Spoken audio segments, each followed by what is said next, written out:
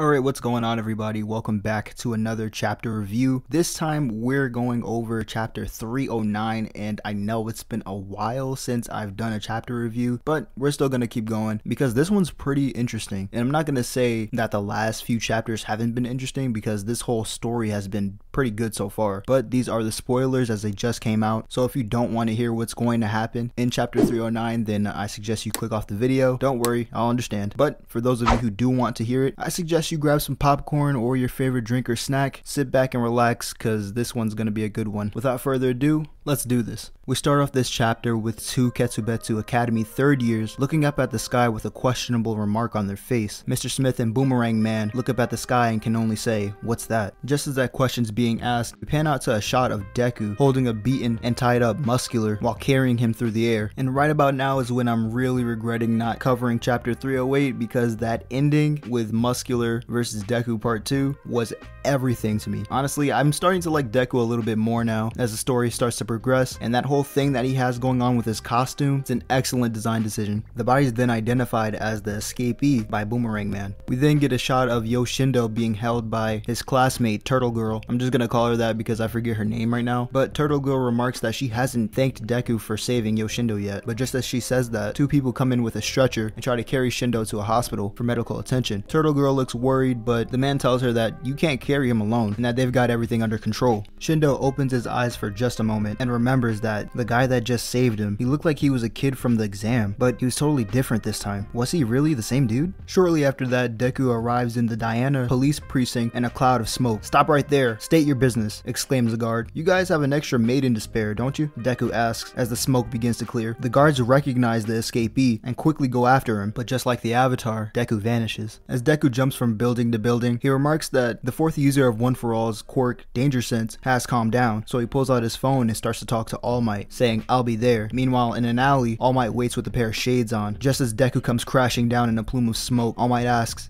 "Any injuries?" Deku assures him that he's not injured and his limbs are perfectly fine. And here's where Horikoshi hits us with a blast from the past as the mid-gauntlets make a return. Deku notes that the support item that was delivered right before the travel restrictions were instituted really was a lifesaver. All Might tells him that this is just an endurance prototype and it's not the full thing. It's only supposed to reinforce the entire arm and it's not going to be able to contain his full power at 100%. All Might then reminds him that he'll need this for the final battle. Now, two things to notice here is that one, if you don't know what the mid-gauntlets are, basically those are the gauntlets that Deku received in the first movie from All Might's friend's daughter. They seem to help him pretty good throughout most of the movie, so if this is anything like that, then Deku should have a good time with pulling off a 45% Wyoming smash and all his other state smashes. But another thing is that the final battle between Shigiraki and Deku is something that I cannot wait to see. I'm sure that's a sentiment that a lot of people have, especially after these past few chapters with Deku talking to his past successors. But the question is, will Deku be able to kill Shigiraki like Nana Shimura asked him?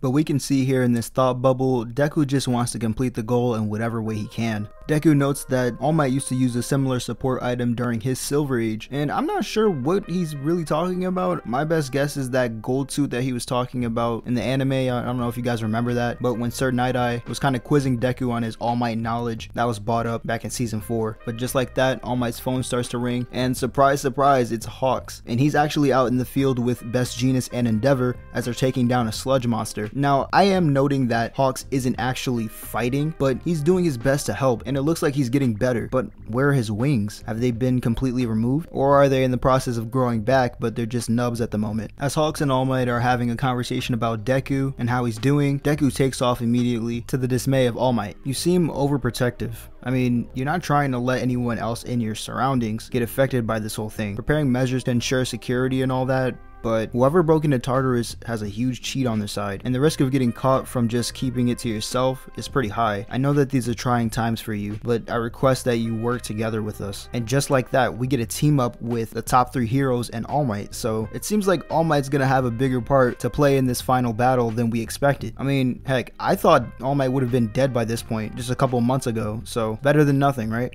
But here's my question, where on earth is Aizawa? If All Might gets a part in this, I feel like Aizawa would be paramount in the final battle. You know, I joked around on Twitter about how because Aizawa had to cut off his leg, he's probably getting his peg leg, so I don't know, maybe he's doing that. Just as they wrap up that conversation, we flash back to the hospital Deku was in. You see, this was the time where Deku had just woken up and gotten his casts off and was being debriefed by the doctor. You were told before that if you were going to get hurt again, you wouldn't be able to move. Luckily, this is not the case here. In the past, you incurred injuries from within your body. This time, most of the damage was external. And can we stop for a second and just notice how the doctor looks like Mario? Is it just me, or has he always looked like that? I could have sworn the last doctor that Deku had was like a mushroom or something. Deku remembers his many smashes against Shigiraki's body as the doctor continues his speech. In addition, whether it be a side effect of your quirk, your internal structure seems to have been protected on the inside and out. We then show scenes of Deku at 5 and 45% respectively. The injuries you sustained and your anatomy, they're completely different. Basically meaning that Deku's body is essentially getting stronger and used to his quirk. Now, we all knew that this was going to happen, but at 45%, OFA seems pretty damn strong. So I wonder how much Deku can use right about now. Maybe about 85%, especially with his mid gauntlets on. Even so, you'll still have to be careful and stay out of harm's way. Just as the doctor finishes his debriefing, Inko sits at Deku's side and asks All Might if he could explain Deku's quirk to her. And right about now is when I completely forgot about Inko. I also joked that she probably was going to have a heart attack sometime soon, especially when she found out about all this stuff about the war. But by the look on her face, I'm not gonna lie, things are going better than I expected. I hope you're okay with this, young Midorya, All Might tells Deku. So,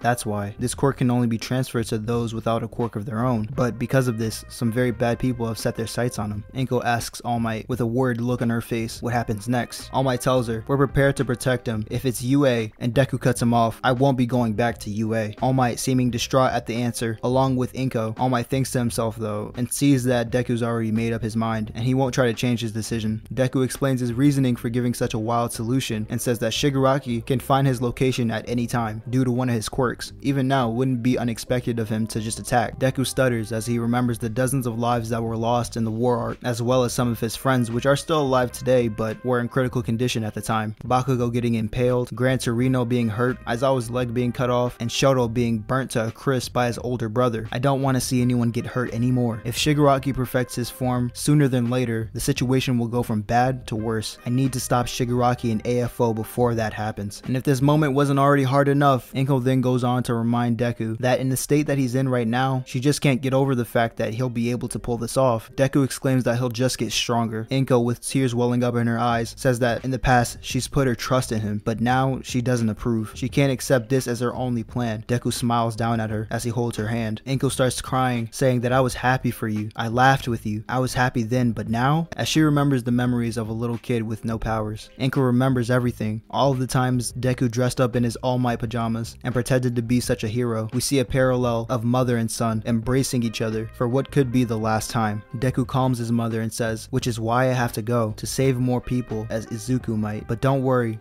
I will come back.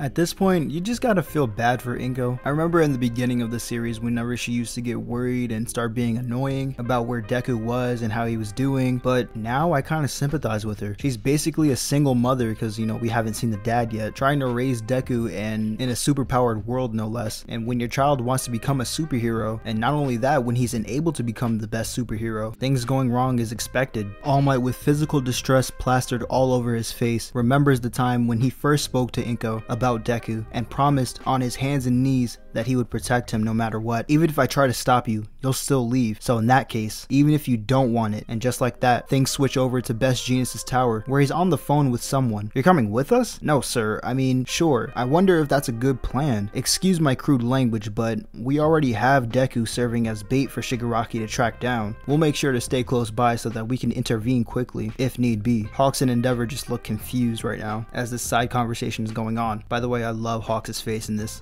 We then shoot over to the hospital that Gran Torino's staying in. He gives Deku a weak laugh and says, "Is that right? Crying in the afterlife, huh? At least I ain't dead yet. Can't join you right now, Nana. As for you, kiddo, don't be too stubborn about redeeming Shigiraki. Sometimes death can be a form of salvation too. Don't you ever Forget that. As he hands Deku the scarf that he holds now. And just like that, it's time to repay the favors of the League of Villains as the top 3 heroes and All Might with Deku shoot off onto the battle scene. And that is the chapter. Listen guys, I really hope that Deku is able to kill Shigiraki, but what do you guys think? I feel like at some point Deku's probably not going to have the resolve to kill Shigiraki and probably find an Avatar the Last Airbender route and take away his powers, putting him in prison for life. Which, I mean, I guess was alright, but I want to see Deku cross that line, you know? He needs at least one body going into the future. But that's it for me today, guys. I hope you did enjoy. Hit that like button if you did. And if you want more chapter reviews like this or content similar to this, don't be afraid to hit that subscribe button. You won't be disappointed. I'll see you guys in the next one. Peace.